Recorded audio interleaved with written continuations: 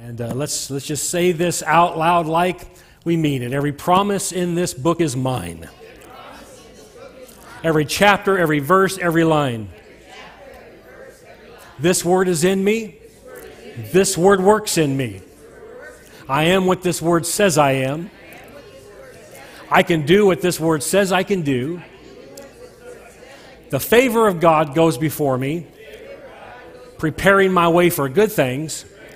And from this moment forward, my life, my home, and my church will never be the same. In Jesus' name, amen and amen. God bless you this morning. You can be seated. I'd like you to turn with me to just one chapter for now. One chapter is all you're going to need to turn to, and the rest you'll just have to trust me on. But Luke chapter 17, Luke's Gospel, the 17th chapter. And today, if it's okay with you, I'm going to start a little series called Worship.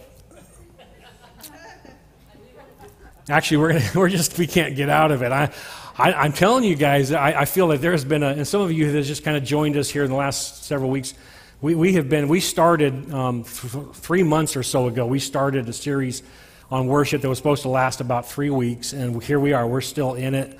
I have tried, like you can't even imagine how many ways to take a different, and every time I do, the Lord keeps bringing me right back to it. But that must mean and I actually talked to a pastor friend of mine about it, and I asked, I said, ever had that happen to you? And he said, yeah. He says, and you better do it too. He says, sounds like God's trying to do something in your church. And he says, have you seen a difference? And I said, I have seen a difference. And so anyway, we're talking about worship. But today, specifically, we're talking about, here's the title. If you like to write titles down on top of your notes, it's Worship is Expressed Gratitude. So worship is expressed gratitude. So Luke chapter 17, if you're turning there, we're just talking about being thankful and how thankfulness is one of the expressions of worship. Reminds me of the little lady who was out there, senior lady. She was out shopping, and she gets out to her parking lot, and she realizes she had locked her keys in her car, and so she gets a coat hanger out, and she's trying for 20, 30 minutes, trying to unlock the car with a coat hanger, and all of a sudden this guy in this Harley Davidson comes rolling up, and he gets out, and he's got the leather jacket, and he's got the tats, and he's got the piercings, and he looks like a tough guy, right? And he's got Hell's Angels written on the back of his jacket or something like that, And then he gets out there and he says, "What's going on?" She said, "Well, I locked my keys in my car." And he reaches in, he grabs something. I don't know. He grabs something, and he reaches in there, and in about 10 seconds, he has her car door open. Says, "There you go." And she says, "Oh, thank you, Jesus. Thank you, Jesus. Thank you, Jesus. I appreciate that. You sent this nice young gentleman here to help me out." And he stopped her. He says, "Nice young gentleman? Lady, I ain't anything but nice." He says, I'm one of the meanest guys you'll ever meet in your life. In fact, I just got out of prison for Grand Theft Auto." And she lifted up her hands like this. She said, "Thank you, Jesus. You sent me a professional." Like that. Anyway. Praise God. Hey, thankfulness for any occasion, right? Is that what it is? Luke chapter 17, we're going to begin in verse number 11. And we got a little bit more of this chapter in our service next Sunday, but we're starting here kind of halfway down, and then we'll go back and get the rest of it next week. But Luke chapter 11, verse 17, "Now it happened as he went to Jerusalem that he passed through the midst of Samaria and Galilee. Then, as he entered," and by the way, I'm reading from the New King James Version of the Bible if you're interested, or you have your phone turned on, your Bible app. "Then as he entered a certain village, there met him 10 men who were lepers." So the story starting to sound familiar to you? Okay? "Who stood afar off." And I have underlined those words, "who stood afar off." That's going to come back to us. "And they lifted up their voices and said, 'Jesus, Master, have mercy on us.' So when he saw them, he said to them, 'Go, show yourselves to the priests.' And so it was that as they went, they were cleansed. And one of them, when he saw that he was healed, returned and with a loud voice glorified God and fell down on his face at his feet, giving him thanks. So there it is, right there, giving him thanks. And he was a Samaritan. So Jesus answered and said, now he's talking to the man here, and he says, were there not 10 cleansed? But where are the other 9? Were there not any found who returned to give glory to God except this foreigner? And he said to him, arise, go your way, your faith has made you well. In the past, 3 months, we have been talking about worship. And we have kind of a working definition of it. Worship is expressing our love to God. It's expressed love to God. And I know that there are many different ways that we express our love to God. And in the last few months, we've actually talked about many of those ways, those different forms of expression that we do in worship. And we've repeated many times about how to express our love to God. And we realize, and you should know, at least you should know by now after 3 months, that if it's not expressed, then there's levels of it that isn't even really worship. It's important. But there is a feeling, or an attitude, I guess would be a better way of putting it, that some folks have that will say, isn't it really about the heart, this whole business of worship? In other words, I'm thankful inside my heart. And the Bible does say every time we come to God, if we're asking Him for anything, we're connecting to Him in prayer. Let your request be made known. But before it says, let your request be made known, it says, in all things, through prayer and supplication with thanksgiving. But I know that there are folks in here over the last few months who have been thinking to yourselves, Pastor, we don't all express ourselves the same way. And that's a fair statement, by the way. Nothing wrong with thinking that. In fact, I actually had a guy come to me during this theme series that we started in the beginning of the year and say to me, Pastor, and he was being genuine. He said, and he's here in the room today, so that's okay. He doesn't mind. I asked him if it was okay if I share this. And he said, so I'm really more of an introvert. Help me out. And the intents of our heart. Doesn't that also apply to worship? And my short answer was, yes, sort of. Yes, sort of. So, for example, we know by pictures that God has given to us that really define our relationship with Him is the picture of the biblical version of marriage.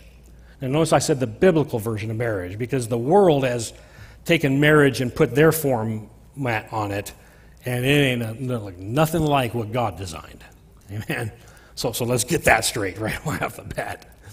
And he showed us that. It's the marriage between a husband and a wife. By the way, who are we? We are known as the bride of Christ. But, and I don't mean to be harping on this example, so please just give me a little bit of grace this morning. But if I regularly said to her, Tabitha D. Reith Gooch, I love you. And she always responded with, well, thank you. Thank you very much. It kind of sounded like Elvis there for a moment, didn't it? Thank you very much. Right? Or worse, she just gave me the nod. How many know that after a while, I might start to question her heart towards me? I might start to actually question her heart towards me. Okay? Now I realize that we're not all cut from the same cloth. And I realize this morning that not all of us express ourselves the same way, okay? But we've spent the last 3 months talking about expressing ourselves in worship. And there are biblical expressions of worship. And notice I said biblical expressions. Why did I say it like that? Just so you know, I don't mean my expressions. And we're not talking about Taffy's expressions of worship, or Pastor Steve, or Gary's, okay? And we're not talking about your grandma's expressions of worship, or the church you grew up in. Okay, I'm not talking about the denominational expression. I'm not talking about the Baptist expression of worship, or the Nazarene, or the Methodist, or the Pentecostal version, or the Presbyterian, or the Presbycostal. I'm not talking about any of those, okay? I'm talking about a biblical expression of worship. And it's important that we understand that. They came from the Bible. And not only did they come from the Bible, but God says, here are these expressions. It's not an option. I want you to do it. And all the expressions of worship that we've talked about in the last 3 months, nowhere in there did it preface it by saying, as long as it lined up with your gift mix or your personality type, then that is okay to express in that way. It never said that.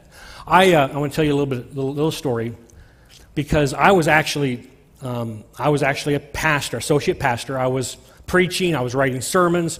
Taffy and I were married at the time, so we hadn't been married that long, maybe 4 years or whatever. I think Serena was just a baby. And Pastor Hillary was the senior pastor. I was Pastor Hillary's associate pastor. And at that time, I knew how to be expressive in worship. I mean, by then, I had, and I told you this early in the series, that I wasn't always able to lift my hands in worship. Because to lift my hands meant that I felt like I was pulling attention on myself. There's some doctrinal things that I grew up in, that you just didn't do certain things like that because you got scolded in church if you lifted your hands up, right? They put the hand down like that, So you wouldn't do it. So there were some issues there, but for me it was more about the fact that I was an introvert. I was very shy, very backward. And but by the time I'm about to tell you what I'm about to tell you, I had already mastered the hand lift. I'm way past half-mast by now. You know what I'm saying? In fact, for a long time, I was at half-mast. And I had a good friend of mine. He looked at me one time. We were in worship, and I was at half-mast, and he looked at me, and he says, "Who died?" I said, "What are you talking about?" He said, "Come on, man, get your hands up." Like that. And I was like, like that. But by this story, I already mastered the hand raise, and I was good at it. I knew how to lift my hands up. I knew how to wave it like that. I even had it. I was able to do the chest tap like this with my hand. I had it all down. It was all good, right? But there was one area of my life in the area of worship that I had not yet surrendered to God. So I was in my room. Taffy, I think, was gone. I was all by myself. I was at home, and I was actually preparing a sermon. And while I was preparing the sermon, the Spirit of the Lord started talking to me. And he said, "Will you shout for me?" And I said, "Here?" He said, "Will you shout for me?" Seems kind of weird, Lord. I'm here all by myself. "Will you shout for me?"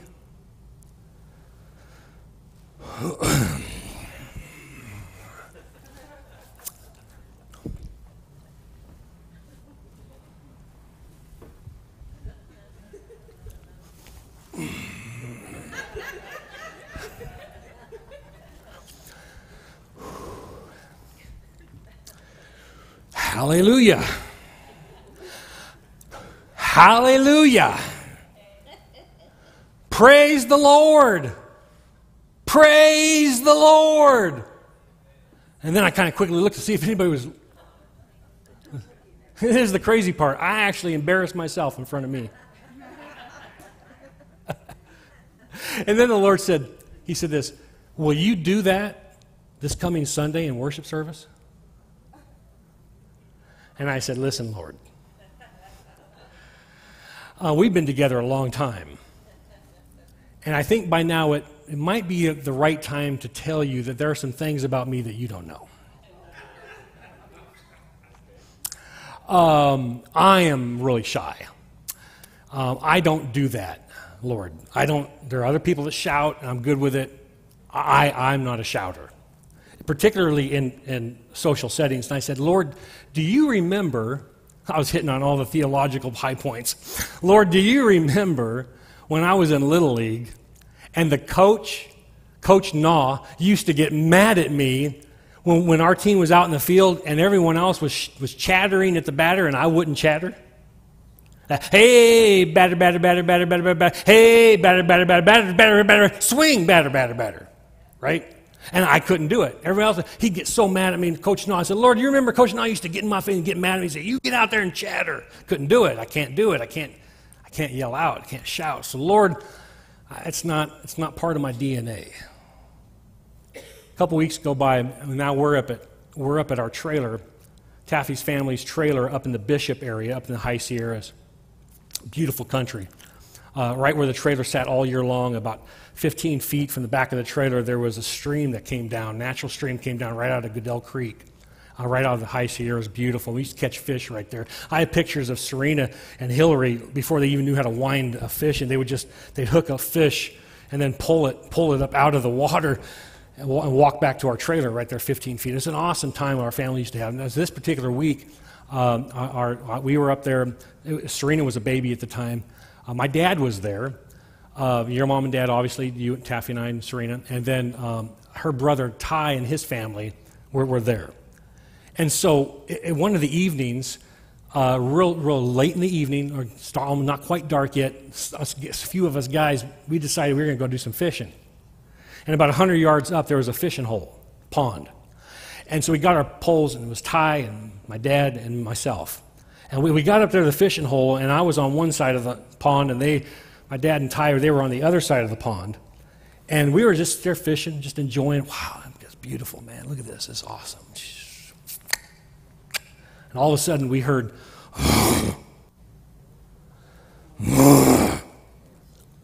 and we looked up, and standing behind me was the biggest, baddest bull you'd ever seen. It was Ferdinand, y'all. I mean, this thing had horns. It was big. It looked mean, and we didn't know if it was wild or it escaped from some farm or something out there in the middle of nowhere. We didn't know where the bull came from. All we knew is he did not want us in his space. And he was pounding his leg like that on the ground, and he was shaking his horns at us. And Ty, he says, now listen, he says, you cannot outrun this bull. He said, slowly put the pole to the ground and just step back, just start slowly walking backwards like this. So, okay. So I was putting the pole to the ground, and I heard a rustling behind me, and I looked, and my dad and Ty are running for their lives back to the trailer. Full sprint.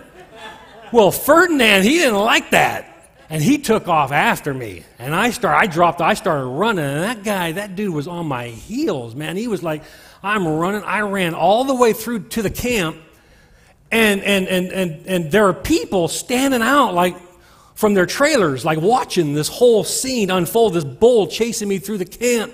And as I'm running through the camp, I'm yelling, Jesus, Jesus, Jesus. Like that. And finally, he gives up the chase, and I run inside the trailer, and, ooh, man. And I walked up to Ty, and I was like, dude, like you said that we can't outrun a bull. And he said we didn't have to be able to outrun the bull. We just had to be able to outrun you. Now, y'all heard that as a joke before? That was real life for me, y'all. He said, now you, man, Okay, so a couple hours later, now we're all in bed, we're sleeping. I got the window of my bed open in the trailer, and I can hear the stream hitting over those rocks coming out of Mount Windy at night. It's beautiful, it's quiet. You know, you can hear some fluttering out there, maybe some bugs or something like that. Just out there, just nature. It's beautiful. It's beautiful. And usually at night is when I start to meditate on what happened during the day, and it's quiet, and I start to think about how blessed I am. God, you're so amazing. Got my family here. Wow, it's a beautiful, beautiful place to be. And I heard the Spirit of the Lord speak up to me, and He said, "Looks like you're able to shout to me after all."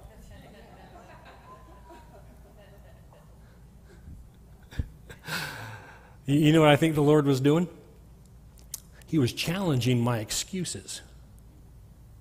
In essence, I think the Lord was saying to me, "That's a bunch of bull."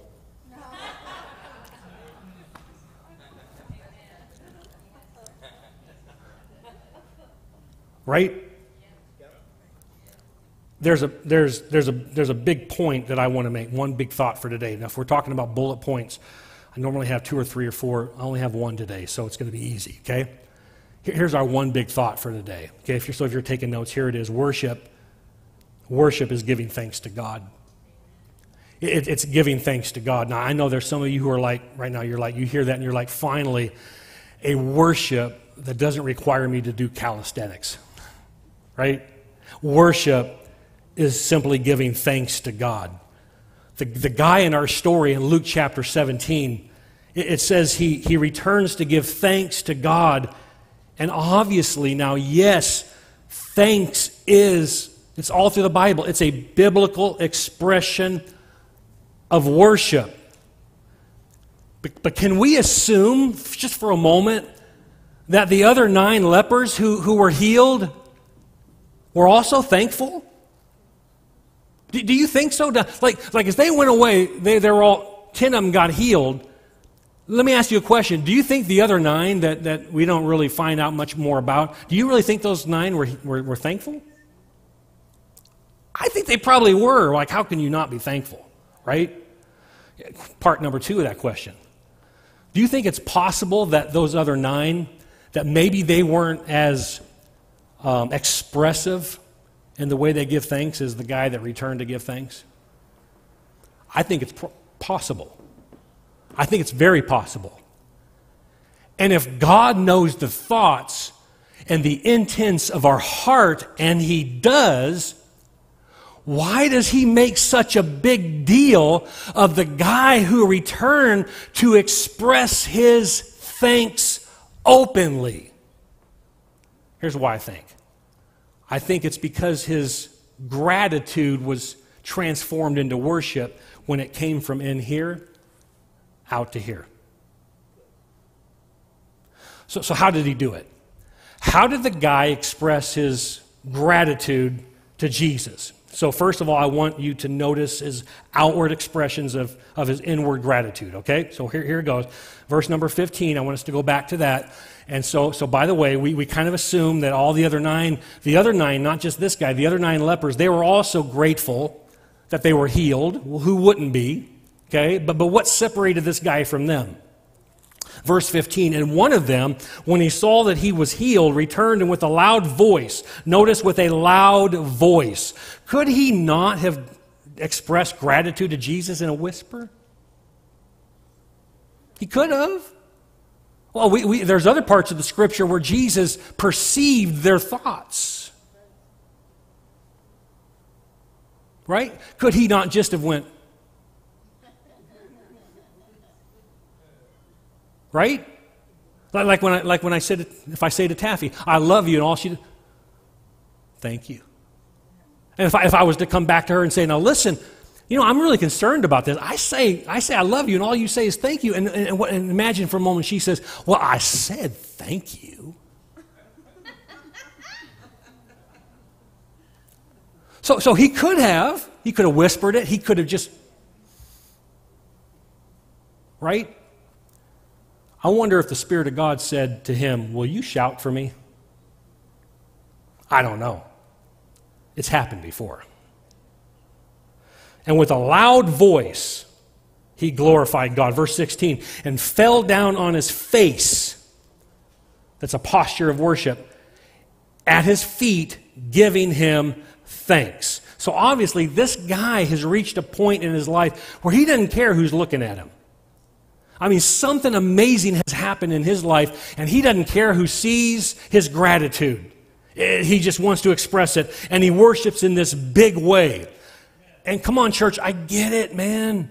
Like, I get that we don't all express ourselves the same way. And throughout the last 3 months, the purpose of this theme is not to try to get us all to express ourselves the same way. But what I am trying to do is to get you to kind of push back at some of those internal dialogues and those excuses that are keeping you confined on the inside, and to somehow, some way, do something that will express your gratitude for what God has done in your life. Right? Come on, somebody. Amen. Now, there are, I thought it would be a nice segue here. There are actually 7 Hebrew words for the word worship, that we get the word worship in the Scriptures. It's not a hard look up. You can find it. You just Google it just like that. I'm telling you, it's easy to find. You can Google, you can Yahoo. Do they still do Yahoo? I don't know. Anyway, so you can, I know you drink them, but I don't know if you, so watch this, check it out. So you can search, put in the Google search sometime and just say 7 Hebrew words for worship. And you'll come up with the same list. And there's some different variations depending on who did the study. But I thought it would be interesting to just give you those 7 Hebrew words for the word worship. And it's going to mean something to you. And there's a reason why we're doing this, okay? So as I read these, I want you to see if you can find the common thread in every one of these definitions. Okay? Okay, here we go. Ready? The first one is this, yada. Okay, yada. Here's what it means. To give thanks by throwing your hands up and making proclamation about God. Okay? Number 2, tada. So this is a variation of the first one. The first one was yada, and the second one is tada. And it means to lift your hands in thanksgiving with a worship choir. So here's how I learned how to memorize this, okay? So you lift up your hands, and this is what happened to me the first time I did. It was like, ta-da! Okay, anyway, sorry, that's dumb.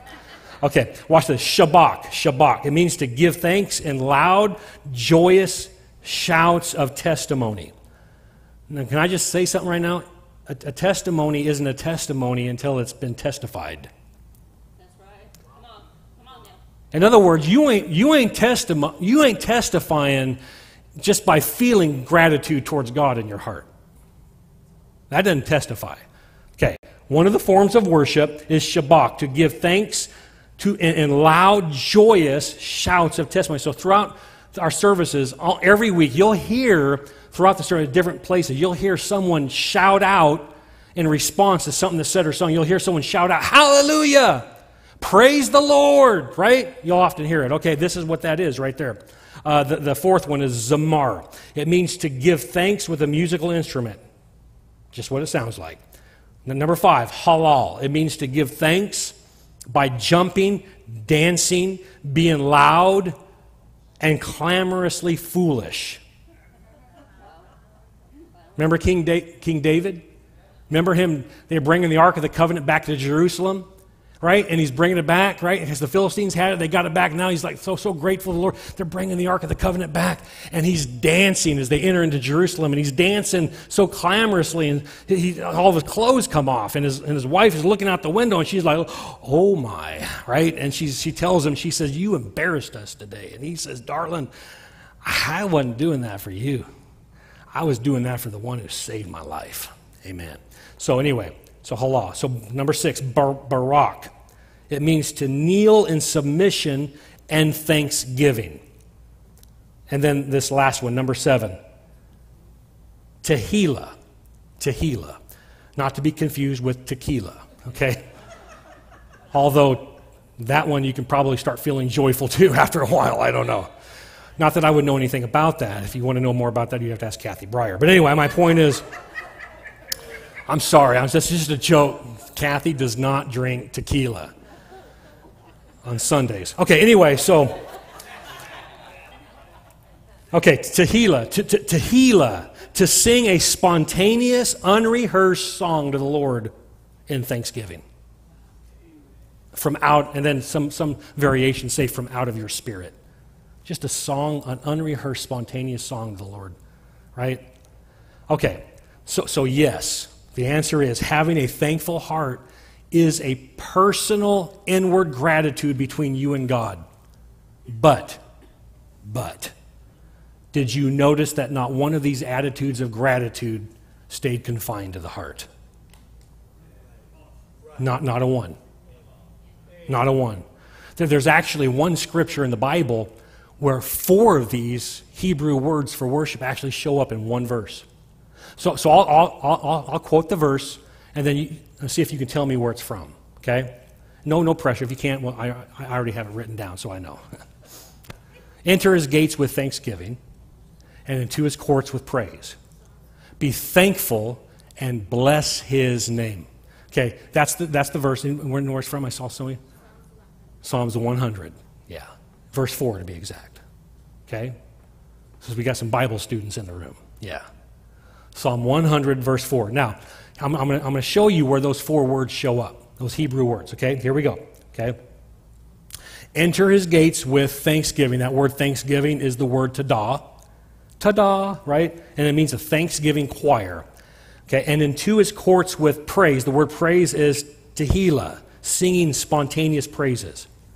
Be thankful. The word thankful is yada, extending your hands in worship to him and bless, barak, or kneel before his name. So I want to read that. If you are Hebrew students and we were speaking in Hebrew, and I was to read this verse in Hebrew, this is exactly the way you would hear this verse being read. Okay, are you ready? Enter his gates with a thanksgiving choir, and into his courts with spontaneous praises. Be thankful by throwing up your hands to him, and bless him by bowing before his name. Wow. What's he saying? He's saying express what's in your heart to God. And again, church, if it's not from your heart, it's not real worship. But also, if it's not expressed, it's not real worship. It must be expressed. Now, your verse number 15. Let's go back to Luke 15. Luke 17, verse 15.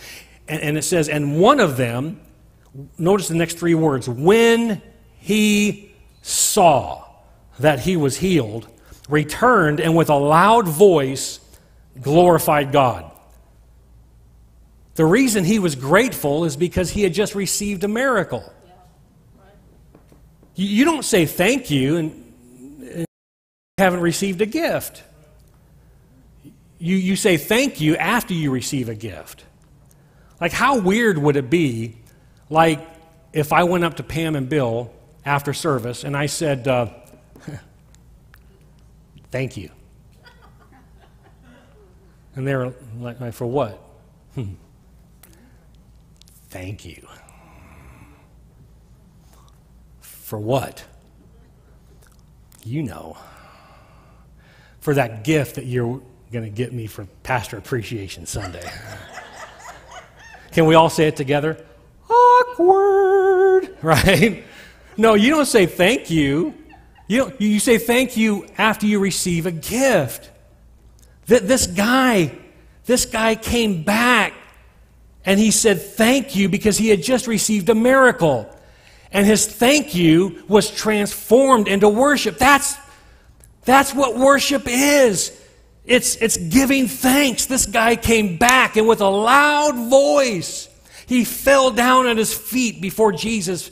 He fell down on his face before Jesus' feet, glorifying God and giving thanks. Now, let me ask you a question. I know that seems kind of big, and I know it's like you're thinking, I'm just not that expressive. But let me ask you a question. Was the way that guy expressed himself, falling down on his face, with loud voices glorifying God, was that appropriate? It was, wasn't it? Well, maybe if for those of you not sure yet, let's understand what he's been healed from. Leprosy is not a walk in the park. And back in those days, it was a death sentence, but it was a grueling, slow, torturous death process.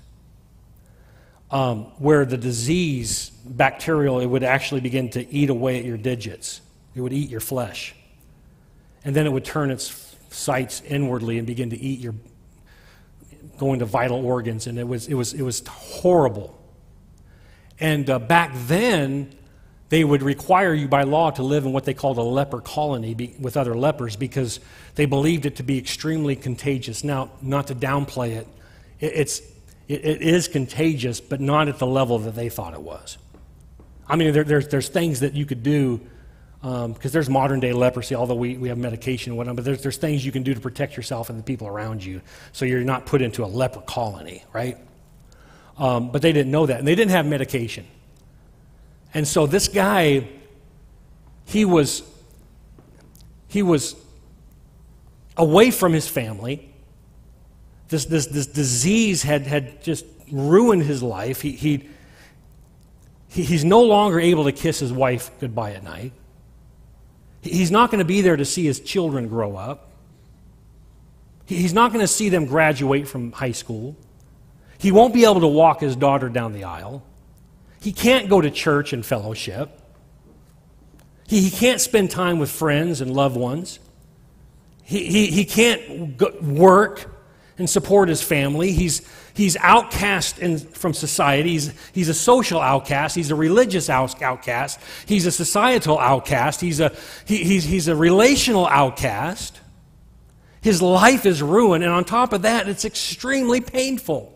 And medication wasn't there to help him or ease the pain. And so you would literally, in these isolated places, away from everyone you love and the life that you thought you were going to live, and you're in this place and you're watching your body eat itself.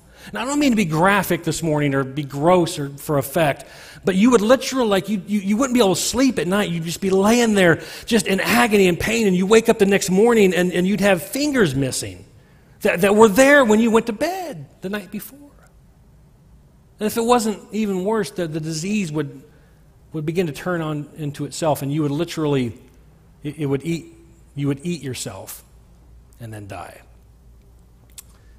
That's what this guy was dealing with. And Jesus healed him. Jesus healed him. So let me ask you again. Was it appropriate for him to worship the way he did? Yes, sir. Yes, yes, yes. What if you had a disease that separated you from your family and your loved ones forever and stole the purpose from off your life,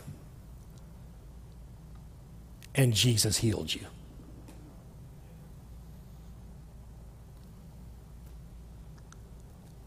Would it be appropriate then for you to come and express your thanks when we come together and worship?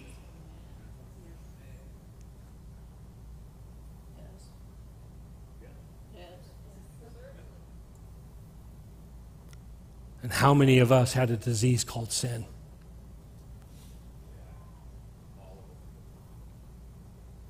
That Jesus healed. And the wages of sin is death. But the gift of God is eternal life. I want to read this. You're not going to be able to turn to it unless you have something called the Passion Translation. So let me just read it to you. I got it up on the screen. Ephesians chapter 2, verse 11. It says this: "So don't forget that you were not born as Jews," talking to us, Gentiles. "You were foreigners to Israel's incredible heritage. You were without the covenants and prophetic promises of the Messiah, the promised hope, and you were without God." Next verse. Yet look at you now. Glory. You who had failed over and over again, yet look at you now. Yes. What about all the mistakes that you made? Yet look at you now. What about all those times you didn't honor God in your life and you ran from God and didn't obey Him or didn't serve Him? Yet look at you now. Everything is new. Although you were once distant and far away from God. You remember the guys in our story? We started out the passage in Luke 17 and it says, and there were 10 of them and they were far away from Jesus, and from afar they would yell out. And you who were far away from God, now you have been brought delightfully close to Him. Through the sacred blood of Jesus, you have actually been united with Christ. Amen. Now, is it appropriate for you to express your thanks to God in worship? Yes.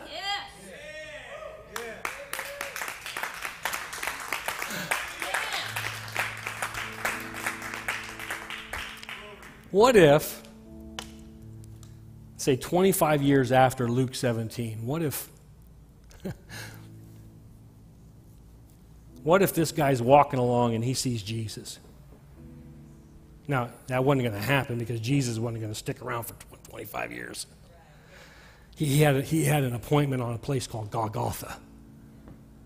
But let's just say, what if, okay? What if he's walking along and 25 years later, after he's all this, 25 years later, he walks along, and that's 25 years of being with his wife.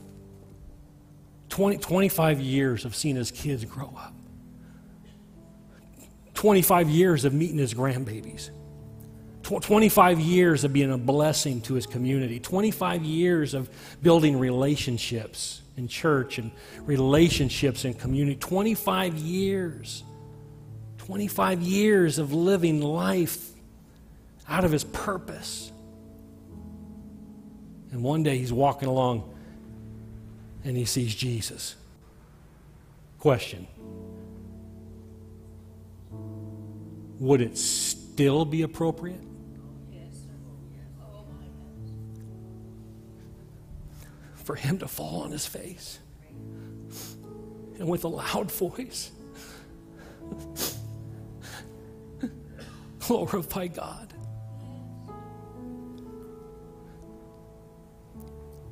How long have you been saved? Right here. How long have you been saved? How long have you been saved? Yeah. Since you were 10, so 15 years? Okay, how long have you been saved? Yeah. How long have you been saved? 25 years? Yeah. Kristen, how long have you been saved? 40 years. How long have you been saved? Right here, Kathy. 30 years. Well, Melissa? Huh? 26 years. Is it still appropriate?